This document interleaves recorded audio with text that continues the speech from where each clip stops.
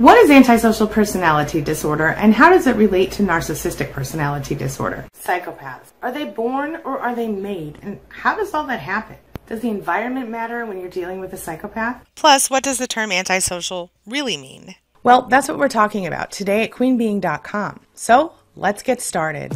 Closed captioning provided by Athena Moberg and CPTSDFoundation.org.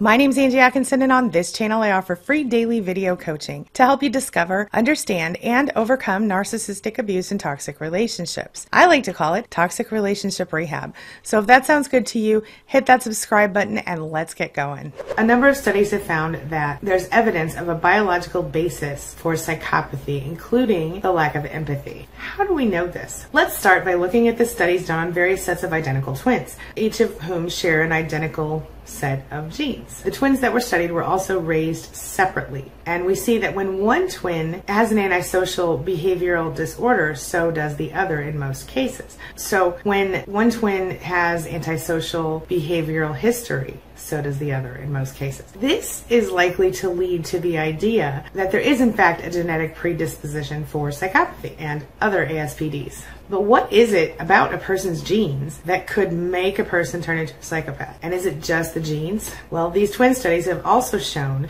that when it comes to psychopathic traits, including the lack of guilt and remorse, directly and carelessly using and abusing other people, and the lack of empathy, among other traits, well, all of these generated similar results, all of these studies. So when one twin showed the traits, the other was also likely to do so. While it doesn't entirely confirm what researchers believe is true, it certainly doesn't negate it. One recent study found that kids as young as 7 years old can demonstrate psychopathic qualities. That's scary, right? Even more recently, studies have been done on the brains of people who are psychopaths that have really cleared things up. After having CAT scans done on a series of psychopaths, researchers noticed that the part of the brain usually associated with your emotions, especially the integration of emotion and thoughts with actions, doesn't operate the same way that a normal person's brain does. So for example, if you were to show a normal person a picture of something that most people would feel strong emotions about, like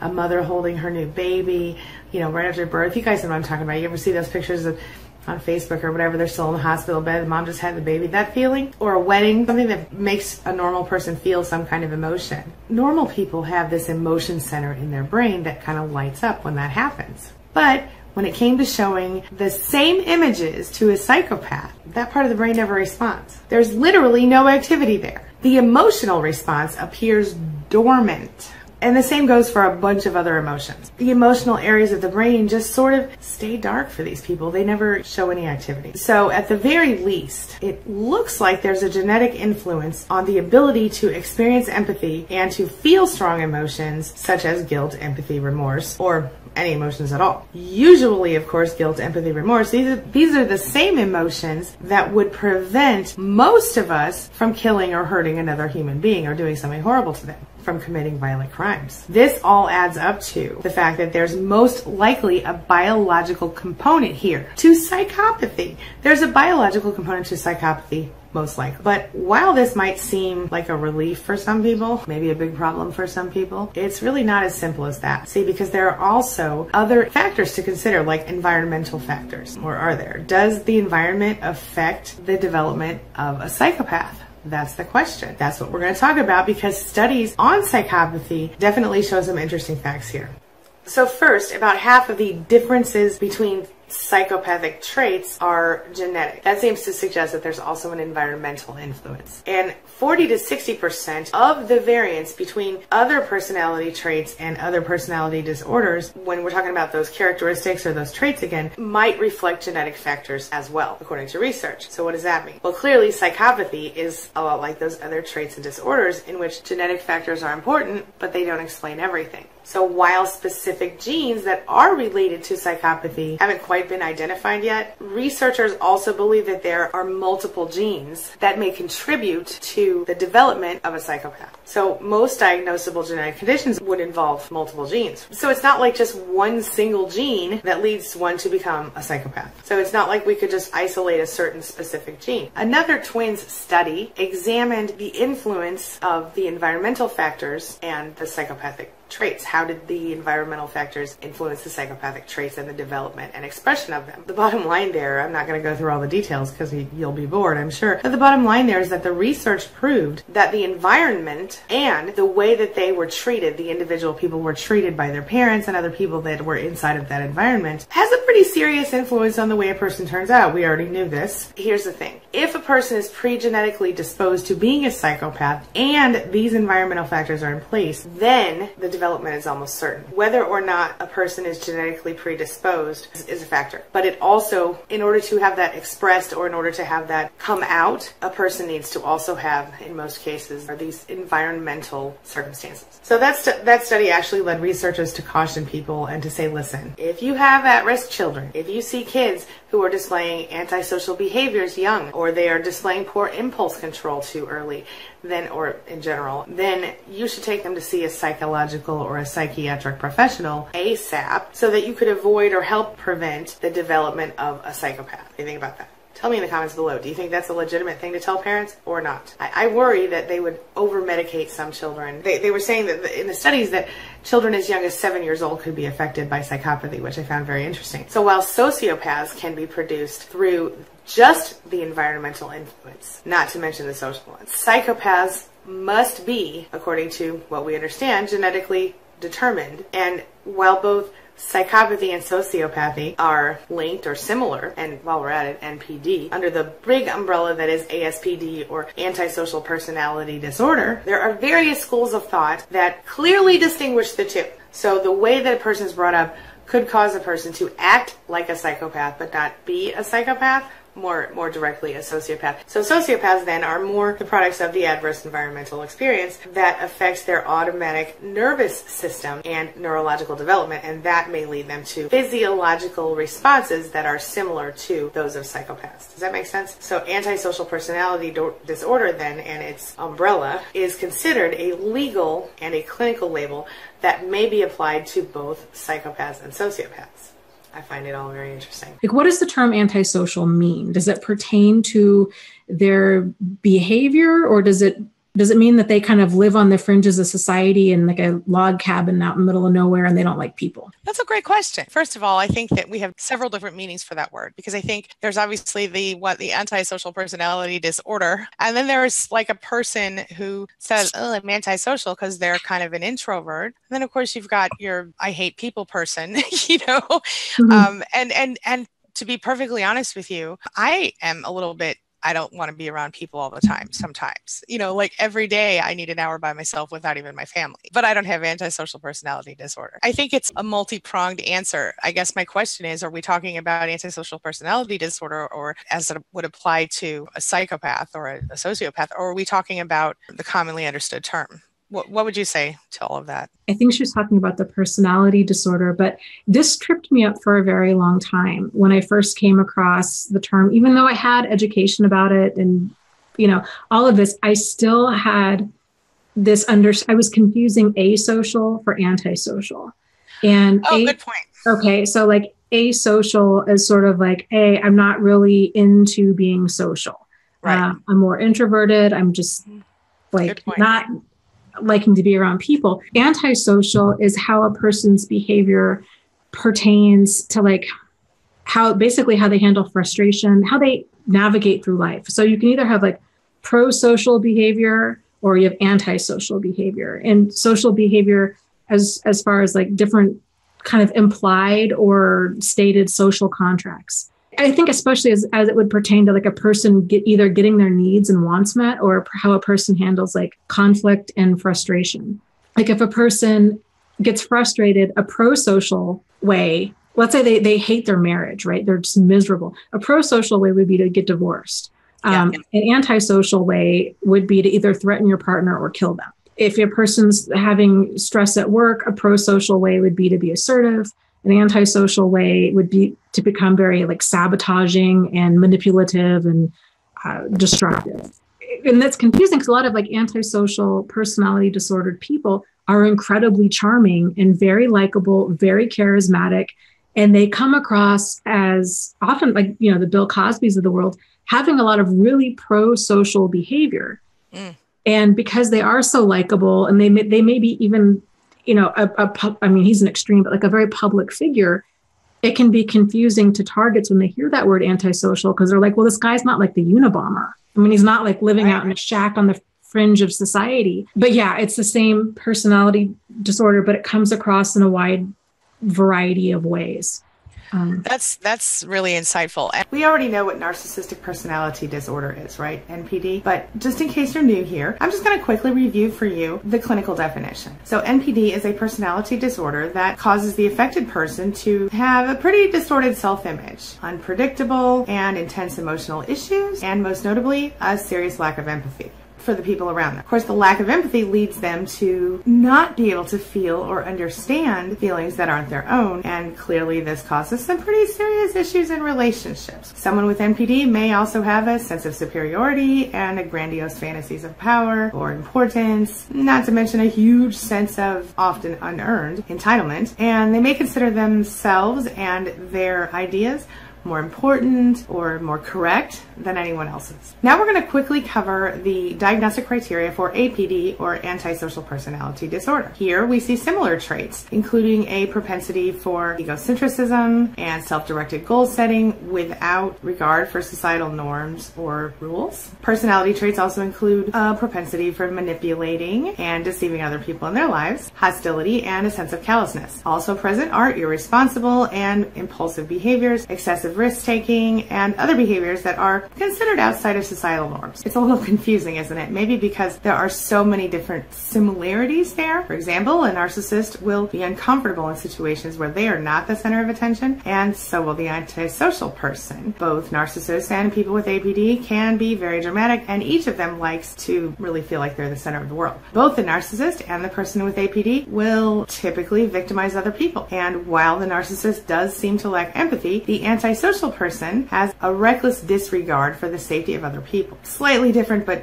pretty similar, right? Of course, there are also some very marked differences between the two, and that's what we're going to cover next. So first up, let's talk about NPD versus APD on attention from other people. Probably the most notable difference is that in most cases, even if the narcissist breaks the law, they're usually not caught. They're pretty slick about it. For the antisocial person, though, being arrested at some point in their lives, pretty common. Narcissists also really need their sources of supply in order to self-validate, their sources of narcissistic supply. When it comes to their personal identities, the narcissist tends to base their self-esteem on how other people react to them and treat them. So they tend to have an exaggerated sense of self that fluctuates to desperate self-doubt, which is usually not verbalized by the narcissist openly. Narcissists are also known for their emotional extremes and their mood swings.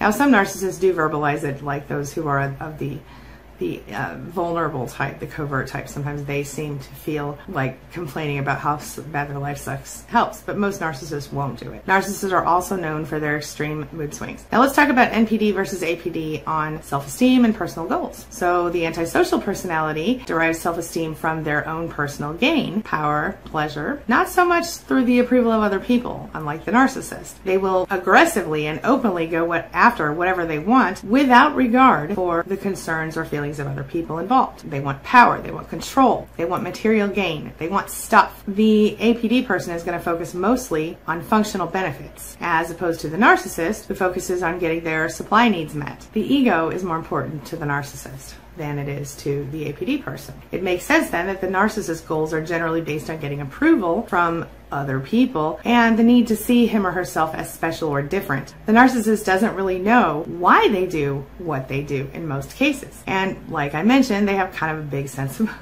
entitlement. The antisocial personality has goals that are more based on personal gratification, and that seems confusing, right? But this type of person lacks concern for societal standards, doesn't give a shit what anybody thinks about them when going after what they want. NPD versus APD on relationships. Let's go there, shall we? Here's an interesting note on empathy for both personality disorders. This one is, I find this fascinating. While we know that both NPD and APD affected people lack empathy for others, the APD person also lacks remorse when hurting or mistreating another person. Well, it would seem like so does the NPD person, right? While the same appears to be true for the narcissist, here is this interesting twist. The narcissist tends to be hypersensitive toward the reactions of other people, at least as long as they relate to the narcissist directly. The narcissist also seriously underestimates the effect of his or her behavior on other people. Seriously underestimates the effect of his or her behavior on other people. Narcissists need relationships because they help to provide the narcissist with validation and recognition, while antisocial people will build and discard relationships simply for their own financial or social gain. When the relationships end, narcissists, as we all know, are known to hoover or try to suck their exes back in, while the ASP will walk away, the antisocial person will walk away without a second thought, like as though that person never affected them at all, because in some ways they didn't. When it comes to sex and intimacy, the antisocial personality disordered person is not capable of having a mutually intimate relationship with someone. They are all about exploiting other people to get what they want, and sex and intimacy, unfortunately, are no exception. It's the only way they know to relate to people. The APD will use bullying and intimidation to control the people around them. Well, for narcissists, relationships are all about getting supply, getting their needs met. The narcissist enters relationships to serve him or herself only, to boost self-esteem and fulfill the needs of the narcissist. Here is where other people are damaged the most by the narcissist, in intimate relationships. Not always, but in close, connected relationships. Sexual relationships, parent-child relationships, even in some cases work relationships or friendships. See, because narcissists are most often abusive to those people who are closest to them, and they tend to have very little interest in the experiences of other people, which leads to their relationship partners feeling unheard and unimportant in most cases. The antisocial personality also includes manipulative behavior through seduction and charm, like the narcissist does sometimes, but for different reasons. The narcissist does it for supply and attention, while the ASP person does it just to meet his or her personal goals, or generally just for personal gain. The ASP is more likely to be blatantly callous and sadistic, deceitful, and to commit fraud. They are more openly hostile and mean to other people than narcissists, believe it or not. Narcissists are more likely to reserve the worst of their behaviors for those who already have become established sources of narcissistic supply, again because the narcissist cares what strangers think about them,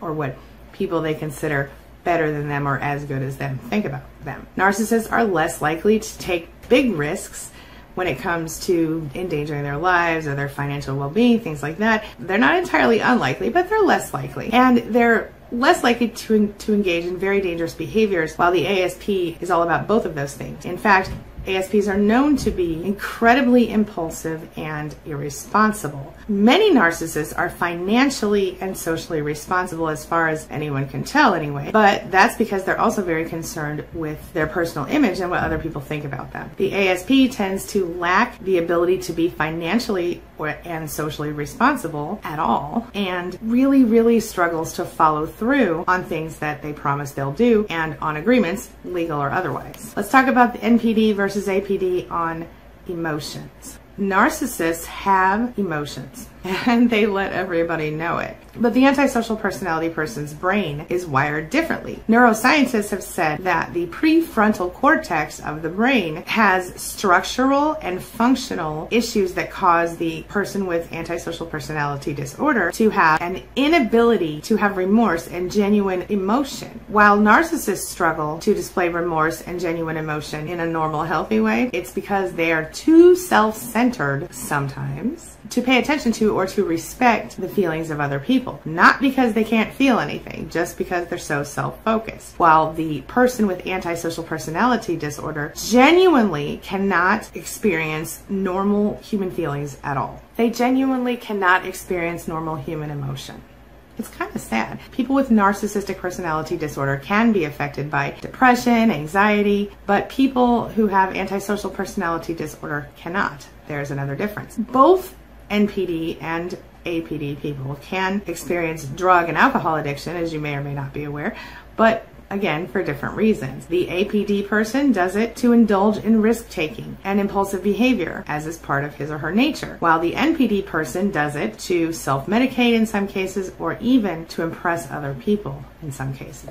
Let's talk about NPD versus APD on revenge. The narcissist will feel wounded when his or her pride kind of feels attacked, or when someone doesn't agree with him or her. And the narcissist may seek revenge for the narcissistic injury they get out of that deal, while the APD person doesn't give one single shit as to what anyone else thinks about them. They don't care. That's not their problem. That's your problem. But they will react with anger or aggression if their personal goals for material or personal gain are affected. See the difference there? Here's another question. Can someone be both narcissistic and have antisocial personality disorder? Can they have both NPD and APD together? Unfortunately, yes, the two conditions can be comorbid, but not very often. According to my research, the symptoms, while obviously they do have a little overlap, the specific diagnostic criteria are so specific in the motivations involved that it's very rare that you will actually see someone with both NPD and APD in an individual person. Share your thoughts, share your ideas, share your experiences in the comment section below, and let's talk about it. Let me just offer a really quick shout out to my amazing inner circle, the people who clicked that join button or the link in the description below if your device isn't compatible, and who are supporting my mission here at YouTube. Take a look. Thank you to my amazing channel members, Angela Falsetta, Susan Marion, Roxanne Antle, Deborah, Black Caesar, Life's Revival, Trisha Wolf, Jen Archer, James F., and Marlene. You guys are amazing. Thank you so much. I sincerely appreciate that you connected with me and that you're helping me to further my mission and to continue helping our Spanily and anyone who needs help to discover, understand, and overcome narcissistic abuse and toxic relationships. Thank you so much. All right, that's all I've got for you right now, but as always, thank you so much for being a part of my day and a part of my life. And thanks for letting me be a part of yours. It really does mean a lot to me. Now, before I go, make sure you take a look at the videos I'm leaving for you right there and right there. And while you're here, hit that subscribe button right there so we can stay connected and continue on this healing journey together. I'll see you soon.